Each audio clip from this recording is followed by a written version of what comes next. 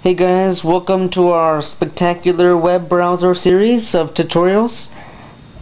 Over this series we're going to be going over 3 different web browsers on Android devices. Doesn't matter, ranges from tablet to smartphone, they'll work for all of them. So to start off the series we're going to be going over Dolphin browser, but throughout the series we're going to be going over Dolphin browser, Opera, as well as Firefox. So Dolphin browser is personally one of my favorites, just because the UI, the user interface to it, is just so clean and so precise. You can tell they put a really nice, good job into designing the app and making it user friendly.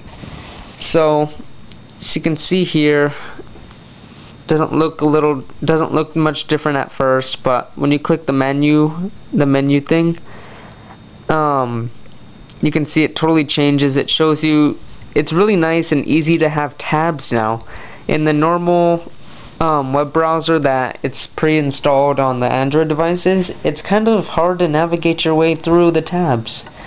I don't know, that's just a problem I've had on my smartphone, but I don't know, it might be a problem for you guys too. So now they have nice little tabs up here and it's easy to navigate through and just really nice. So let's add a new tab here. As you can see, it just adds a nice little tab, and the UI, user interface, just reminds me kind of a phone book, like an address book, phone book kind of thing. Just the tabs to it, it's just pretty nice. So nice tabs here, and just look at those nice bottom buttons right here. Just really nice, clean look to it. I like it a lot. So here you can see that on the bottom left corner, I don't think you guys can see that, but it's just like a little finger pointing. And what's really cool is that finger pointing, when you click on it, it asks for a gesture, and you preload these gestures. Well, you don't really preload them, you can do them in the app, and you make gestures for different sites. So say I wanted to go to Google, I made a gesture that if I draw a G, it'll take me to Google. So I'll draw a G right here, and it's taking me to Google right now. And you can preload all those different gestures. So say you really like Twitter, you can draw a T and it'll take you to Twitter, and you can just preset them however you want, and I like that a lot. It's really easy.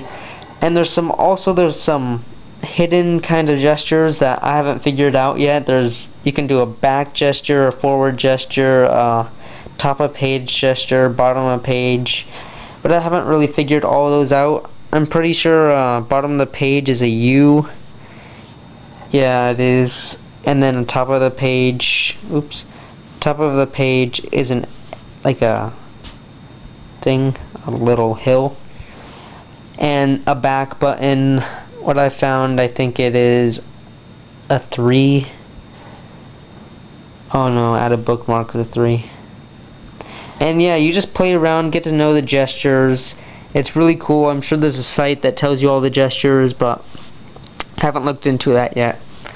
But it's really quick, it's really fast. It's a lot faster than the classic internet browser that's pre-installed on the Android devices that I found. But I think it's much quicker, a lot easier to navigate your way around, and I just like using it a lot better. I set it to my default just because I really like using this one. And you can have your little toolbar right here. You can get more add-ons are available. Go here, it'll take you to dolphinbrowser.com or whatever it is, and you can see here you can get new little add-ons for the Dolphin browser. Like you can add a nice little add-on, Near Me, Never Get Lost Again. It's kind of like navigation-ish thing. Dolphin translate the whole word or page into a different language, which is pretty cool for you foreign people out there. So it's pretty neat, and I think you guys will like it a lot too. And that's Dolphin browser. It's a free app on the Android market, and yeah, might as well just check it out. It's free, so go for it. Thanks for watching.